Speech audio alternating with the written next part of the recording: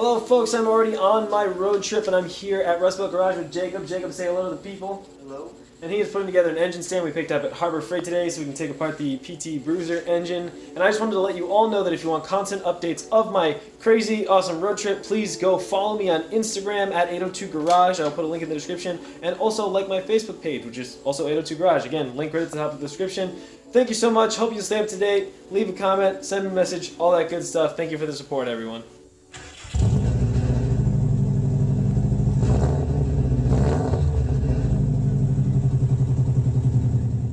What's good, 802 Garage? I just want to show you quickly what I'm doing for some trip prep before I go to Ohio, Michigan, Colorado, and then probably California, Oregon, and Washington, and back home. So, gotta get the old beast ready. I am taking the 93 GC Subaru Impreza, and check out my oil pan. Yeah, it's all supposed to be like level with the bottom of that drain plug, but it clearly got dented somehow. I think it was in my ex-girlfriend's driveway during the winter, which was just crazy. It was a hellhole. And so yeah, I just want to change that because even though it's been running just fine, I'm sure I'm not getting as efficient of pickup. I'm low on capacity, and before going, 5,000 plus miles, I should probably fix that. And I'm also probably going to drop the exhaust real quick to fix things like that gasket leak, which is really bad. I'm just going to weld them up, honestly. And there's a weld back there that I've taken care of a few times that's really bad. But yeah, I'd just like it to be nice and quiet for the trip. It's going to be a wild ride, folks. And it is already, I think, like 6:37 p.m. the day before I'm supposed to leave, so I have like less than 24 hours to finish the prep. I'll give you some more updates. Thanks. And this was a fairly recent oil change with some decent oil. I think I used some Valvoline semi-synthetic. I believe it was 10W40, which really isn't completely ideal for this car, but it seems to like it. And so this oil shouldn't look too bad, but I think it has at least 3,000 to 4,000 miles on it. Splat. And it is warm, that's why it's flowing so quickly. So yeah, nice and brown. It's definitely ready to be changed. I mean, not that the color indicates anything, obviously, but giving it the old sniff test, it has a very, very faint smell of fuel. But overall, it still looks like good oil to me. Yeah. I usually wear gloves for this, but I was dumb this time around. Alright, here it comes. I think I got all the bolts out of the back. And no, I'm not prying hard with this metal screwdriver. Don't worry, my block's gonna be okay. Oh yeah, doing this one-handed is dangerous work. I think I need to go loosen the dipstick tube before I can try to take this off. So this is one thing that is kind of a pain about Subarus, is you can't get the oil pan off without taking off the pickup, but that's pretty much okay anyway, because you usually should replace the O-ring that's in the pickup. And yeah, everything's looking good down here. Here is the old oil pan. You can see the pickup kind of sits back here. So luckily, I don't think it got bumped at all. It looks completely fine to me. And otherwise,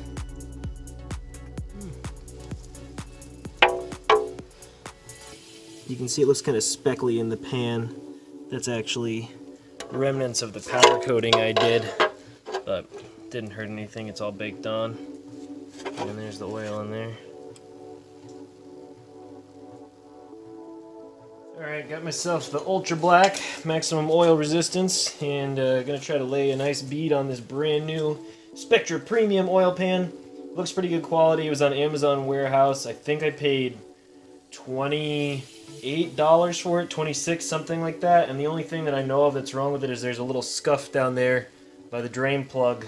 And I think there was one other minor cosmetic issue, I think a little scuffing there.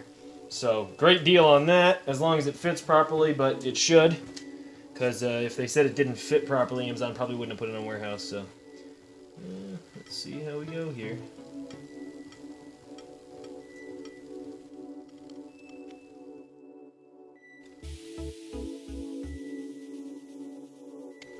Looks good to me. This stuff comes out a little different than the other RTV, it seems. I hope that doesn't mean that it got frozen and is bad or something, but should work. If anybody has any critique, leave it in the comments section, and I will, consider what we have to say. I've got this surface all prepped too, should be ready to go, and you can also see I cleaned up back there so I wouldn't get the bolts dirty putting them back in. And I have to put that pan on right now because apparently with the Ultra Black, you were supposed to put it on immediately while it's still wet, not let it cure a little bit. So I gotta go! Alright, so there you have it. Brand new pan, fully installed. I finger tightened the ball, waited about an hour, torqued them all down, even though I torqued them a tiny bit more than recommended. I did 5 foot-pounds, which is the lowest my wrench goes. Probably not accurate. Did some rust coating on this front core support, which is definitely beyond its days. And in the morning I will put on the filter and put in the oil. So I'm probably going to drop the exhaust, weld the crap out of that. Don't think I'll put it on video.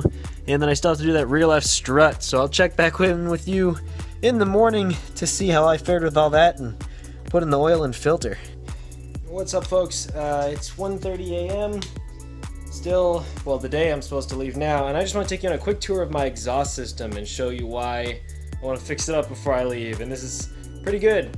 You might ask, where does it leak, Aaron? And the answer is, it'd be easier to tell you where it doesn't leak, which was basically just the header flanges, because those gaskets were replaced at one point and they're in remarkably good shape. So those were good, although I was missing a stud. It just fell out apparently. I must not have tightened it enough originally. And I've got one cool thing to show you too. My O2 sensor socket itself is actually loose. You can probably see that play there. So gonna weld that up a little bit. And then let's start from the front and work our way back. This joint doesn't appear to be leaking that I can see, but you know, still sketchy. And then this one, might be able to tell, there's a little issue there. And obviously there's really not much flange left, so putting another gasket in there is extremely hopeless. So gonna weld that up all the way around. Luckily that'll be pretty easy because there's still quite a bit of metal here. It is rust, but it'll work. Here is my redneck muffler bandage that I was actually quite proud of. That is a cut up steel can, like a soup can, and I put steel wool on the inside of it and then wrapped it in stainless clamps. That did a great job. However, I do think it may be leaking a little bit now. Either way, I'll probably take that off and weld it more. And then here is the insert pipe that I put in through there at one point to weld. And that actually came through, and I think that's screwing up my donut gasket now, so I may have to cut that off like flush. That'd probably be a good idea. And so moving on, that's pieces of the donut gasket. Here is the donut gasket, which I have been beating on. It wasn't this bad before, but it was falling apart. And I did widen out this flange at one point, or maybe it was that end. Either way, because my system wouldn't align because I didn't weld it perfectly, so that was just an easy way to fix it. And then moving back further along, luckily I haven't sprung any leaks at this joint yet that I know of. And then here's a rear gasket, which I've actually repaired these flanges. You can see I welded washers there to use those to clamp. So there's a washer welded at each of those points to reinforce it, maybe even a couple. But unfortunately this gasket did blow out again. Moving on to the back, I think the can is good. The muffler is solid. However, this has never lined up because this is from an all-wheel drive car and mine is front-wheel drive. So I may kind of try to add a little extension onto this. So yeah, that's the exhaust system. Pretty much nothing is right with it. So I'm just gonna get to basically welding up all those cracks. I do have a new donut gasket. I do have new header gaskets, so I'll be putting those on instead of using the old ones, and hopefully it'll be quiet for my trip, because as much as I like hearing the note of the car, this one isn't particularly amazing. It just sounds like a nice running Subaru, and I don't want to be dealing with it the entire 5,000 plus miles, so I'll get back to you soon. Well, I was just wire wheeling this one to get it ready to weld, and that's a pretty big old gap there, so I'm probably going to use some kind of rod to help fill it, but you know, that's life.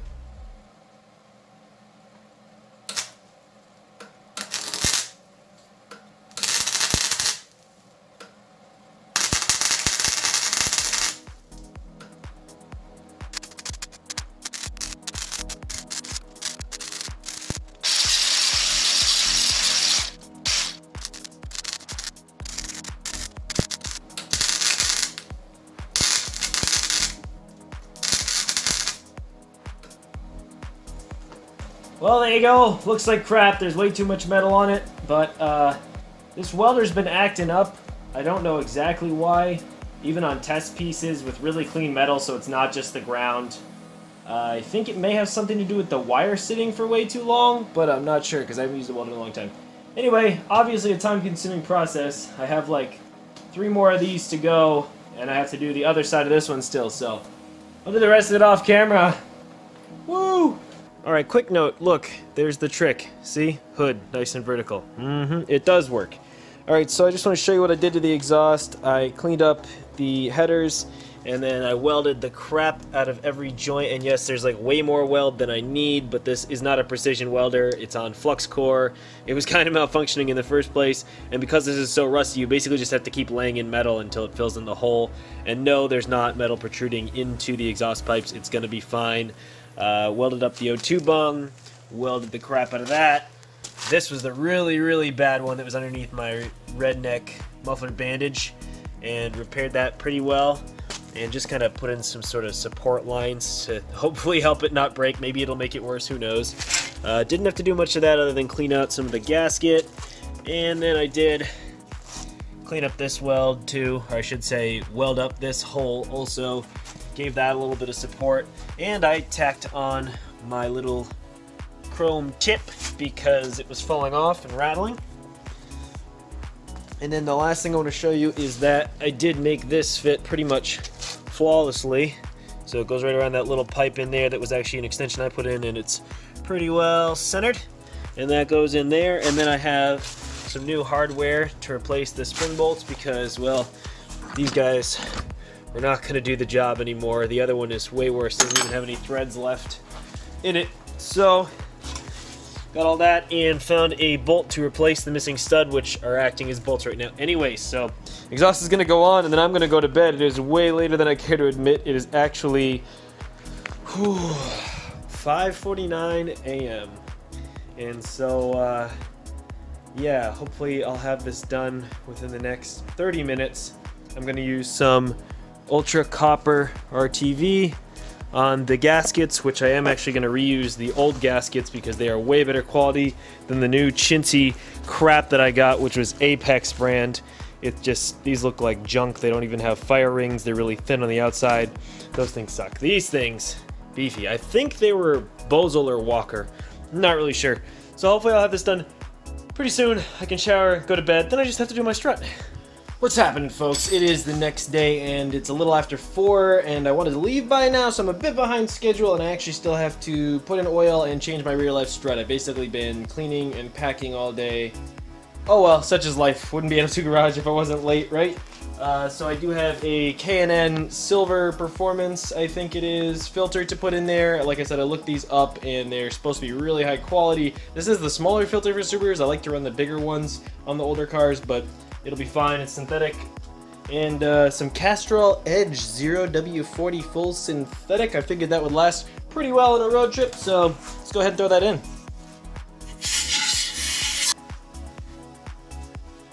Well, check this out. It comes plastic wrapped. I guess it's supposed to be a pre-lubricated seal, and this is like the big O-ring type. It's interesting, but I'm gonna give it a little more lube and fill it with some oil anyway.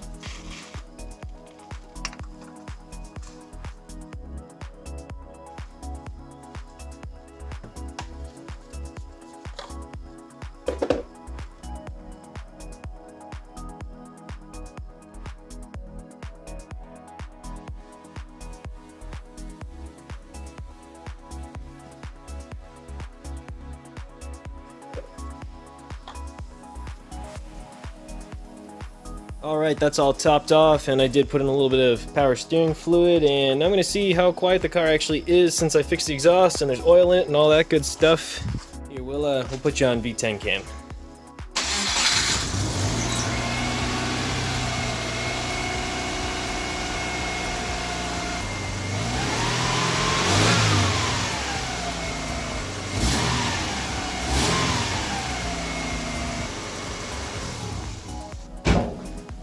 Not bad, not bad. Still sounds like there might be a small leak somewhere, but it's way better, and engine's nice and quiet with that oil, so good to go. Okay, 802 Garage. It is about 8:15 p.m., so over 4 hours later than I wanted to leave, but wouldn't be 802 Garage if I wasn't terrible at time estimation. I got the old 93 Impreza all fixed, took it down the road. It's really quiet, which means I can hear the noises in the front. I think I need a ball joint, and the rear left strut is not knocking, which is great. and I'm ready to go. Other than putting some stuff in the car, you can see I've got a lot of it behind me right now, and I'm headed. So this was definitely a trial. I've probably put in about 20 hours of car work in the past, I don't know, 36 hours or so. I only got 4 hours of sleep last night, but this was really good for me because I had to push myself, and it's just a reminder that if I want to, I can do 8 to 10 hours of work in a day and just knock stuff out. So it's a really big motivator for when I get back. I am extremely disappointed I didn't get to test fit the V10 before I left, but I also want to make that a really quality video, so maybe it's for the best, and when I get back, I promise there's going to be more V10 content, and believe me when I say there are some really exciting things happening on this trip, and I think you all are going to be very, very psyched. I don't know when I'll be able to edit this video, but I'm going to try to do it soon. Thank you all so much for watching 802 Garage. I'm going to have a lot of fun on this trip. Hit me up on social media, follow me on Instagram because I'll definitely be posting there a lot while I'm on my trip as long as I remember, and also on Facebook, and just stay tuned, subscribe, hit the bell, like the video, leave a comment. I love talking to y'all. Wish me luck. See you soon, 802 Garage. Oh, and I almost forgot, y'all want to see a really blown strut? Yeah, that's real good. So that's what was causing the knocky knock. I mean, look at that. Just completely, utterly fried.